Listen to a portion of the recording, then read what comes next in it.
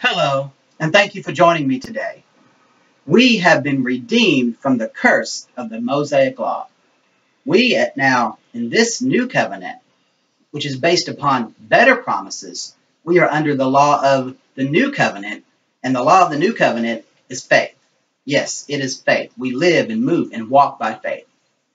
See, the law was given as a punishment on the old covenant to the Jews for their idolatry. It was never meant as a good thing.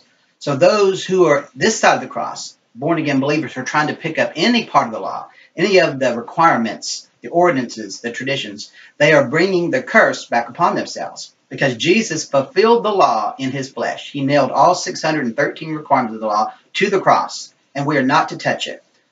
For those to touch it, this side of the cross is bringing contraband because we are, like I said, we are justified by the blood and by faith. The law of the new covenant, like I said, is faith. In the law, the Mosaic Law, there was never no faith in it. Like I said, it was never given as a good thing. It was a punishment.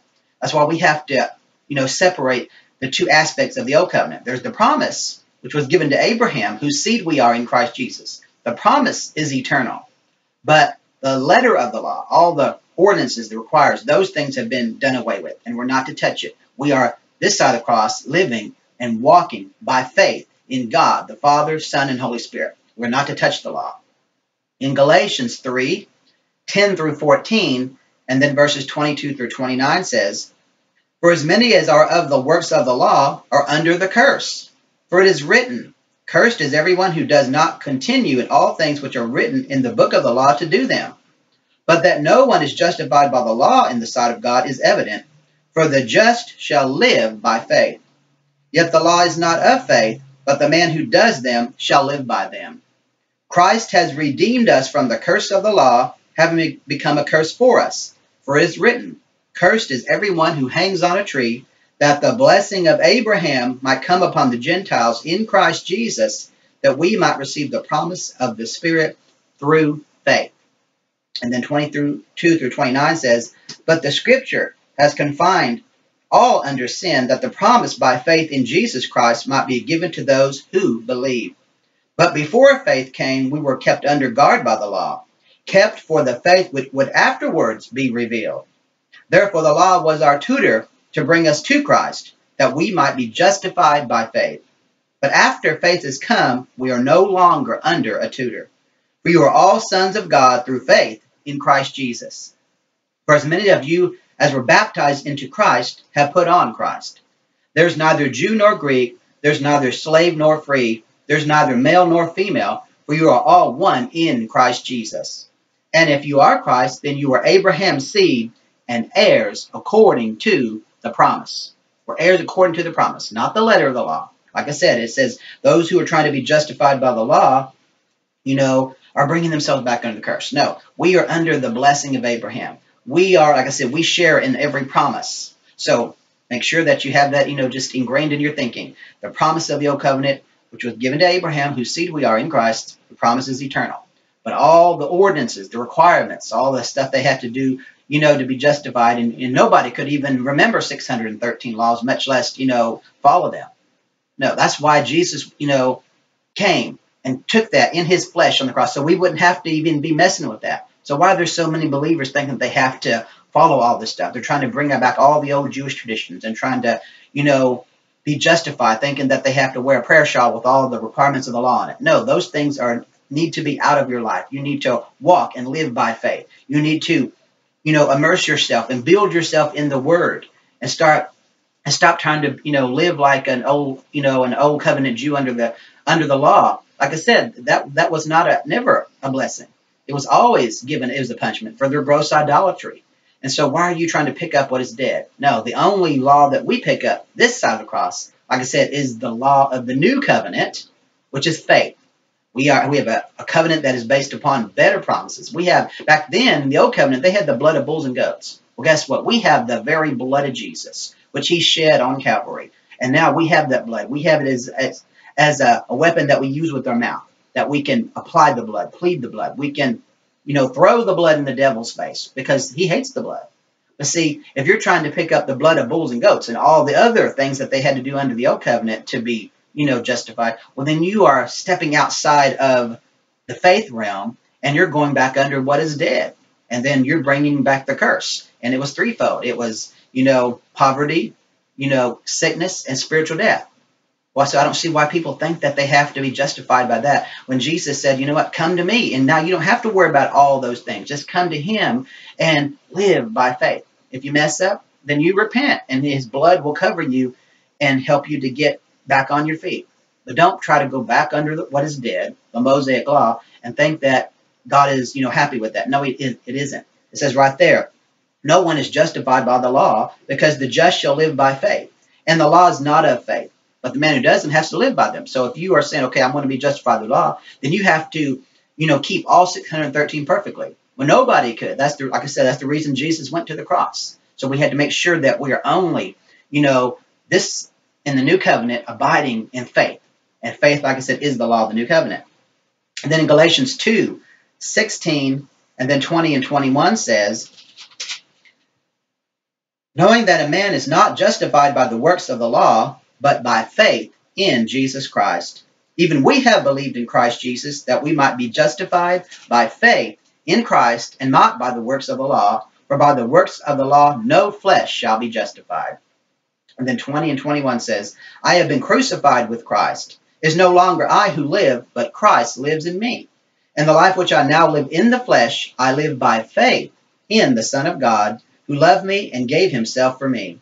I do not set aside the grace of God, for if righteousness comes through the law, then Christ died in vain. It means, it was all for nothing. If we're made righteous by the law, then why did he go to the cross? Well, no, we're not made righteous by the Mosaic Law. That's the reason Jesus went there, so he could fulfill it. It wouldn't be, and like a lot of people say, oh, we're still supposed to keep it because it says he didn't come to destroy it. No, it wouldn't have been nothing to say, okay, it's done. No, he fulfilled it, all the requirements of it. And he nailed it to the cross. And now it's over with. And no, we don't have an amended new covenant. No, we have a brand new covenant. The old covenant is done away with. We have a brand new covenant based upon better promises. And it all stems upon faith in Christ Jesus. That's the law that we as believers are to live and walk by. The very law of faith, the commandments of Jesus, and all of the New Testament. Think about it. And then in Galatians 5, verses 4 and 5, it says, you have become estranged from Christ, you who attempt to be justified by law. You have fallen from grace. But we through the Spirit eagerly wait for the hope of righteousness by faith. Notice it says you who attempt to be justified by law. I mean, you're attempting, because nobody could be justified, because that's the reason that, Jesus went to the cross. It says if you're attempting, then you have set yourself apart from faith. You have fallen from grace. Well, that obliterates the false doctrine of once saved, always saved right there. It says we are the ones who wait for the hope of righteousness by faith. So those of us who are true members of the body of Christ, we're living and walking by faith in Christ Jesus, not by the Mosaic Law. Like I said, nobody could ever be justified by that. Think about it. So we have to make sure that we got that in the forefront of our thinking. Stop trying to be or attempt to be justified by what is dead. And see, like I said, I don't see why people don't get this, why they think they have to try to live like they did on the old covenant. In fact, that's one of the things that's going to bring a lot of people left behind for the tribulation, is they're trying to Judaize the church. And they don't realize that now you can live and walk by faith. You don't have to, go at certain times and do all these things in prayer. No, you can pray anytime you want to. Think about it. So, no, we live by faith in Christ Jesus. In Hebrews 11:6 says, but without faith, it is impossible to please him. Impossible to please God. For he who comes to God must believe that he is, and that he is a rewarder of those who diligently seek him. It says without faith, it's impossible to please God. So if you're trying to, live by the Mosaic Law and all the requirements, the ordinances, the traditions of the Jews, then guess what? Then you, like I said, have set yourself apart from Christ. You are now, in a different realm, and you're in the realm of those who are going to be left behind for the tribulation. Because only those who are true members of the body of Christ, those who are living and walking by faith, those, and there's a whole understanding of this. You need to, I go more in depth through it in a lot of my end time teachings, and also watch my video teaching called The Curse of the Law. But we have to understand that we have to live by faith. We cannot think that we're going to be justified by the law and that we can pick up just a little bit of it. No. The Bible says in another place that a little leaven leavens the whole lump. That means if you just want to bring back a little bit of the old law, a little bit of the tradition, then you have just messed up the whole. Now you have to follow all of it.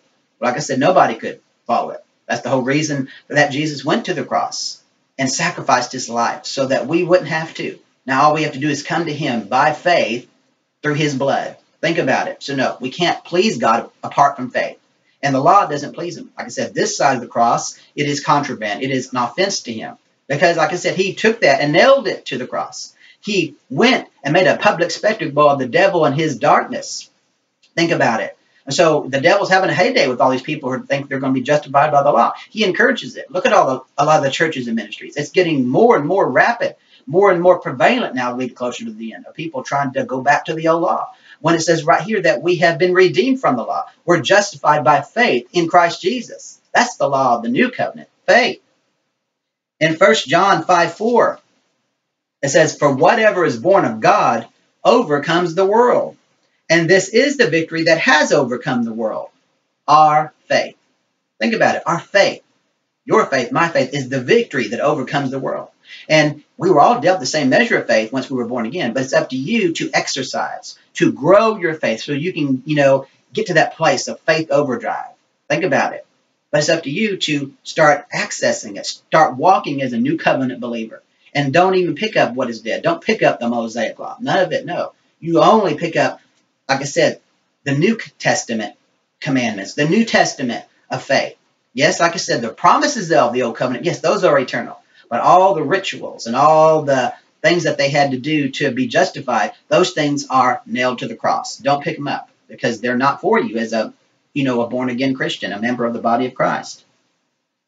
And then in Romans 5:1 and 2, it says, "Therefore, having been justified by faith, we have peace with God through our Lord Jesus Christ, through whom also we have access by faith into this grace in which we stand and rejoice in hope of the glory of God." It says we have access by faith. See, that's the access, faith, the open door of faith. Think about it, into this grace in which we stand. And grace is another door. Now, it's not an empowerment. There's a lot of people who think that, that this false grace message where you just don't do anything, just grace, grace. No. Grace is a door. Faith is a door. But we have to do our part. We have to obey this word. We have to, things are not just going to fall upon us because we said a sinner's prayer, or even if we receive the baptism of the Holy Spirit, which is the new birth. No, we have to do our part. We have to trust God. We have to believe God. We have to live and walk by faith. And we can't, like I said, touch the law. No, we have to live by the new covenant. Like I said, the promises of the old are eternal. But to try to be justified by all the rituals and regulations of the law, we are just, putting ourselves, in a different category, a category that's going to be left behind. And that's not for you as a member of the body of Christ. No, you are to be one who qualifies to be glorified and raptured and sitting with him, Jesus, on the throne. Think about it. And then in Romans 7, verse 6 says, "But now we have been delivered from the law, having died to what we were held by, so that we should serve in the newness of the Spirit and not in the oldness of the letter." See, we have been delivered from the law because we are to serve in the newness of the Spirit and the Holy Spirit. And the Holy Spirit comes through faith. Just like you had to have faith to receive Jesus as your Savior, then you have to have faith to receive the Holy Spirit. You ask Jesus to baptize you in the Holy Spirit with the evidence of tongues, and that's how you become born again and adopted into the body of Christ. So this side of the cross, everything is by faith. Everything. And like it says, in the newness of life, not in the oldness of the letter, not in what is dead, because we are in a new covenant based upon better promises, glory to God. So get this in the forefront of your thinking and stop trying to live like an Israelite, an Old Testament Jew, trying to follow all of these ordinances and regulations when they were done away with. No, this side of the cross, in the new covenant, the law that we have is the law of faith. And that is what we have to walk in every day, because that's who we are as members of the body of Christ, faith people of a faith God. Amen, and thank you for watching today.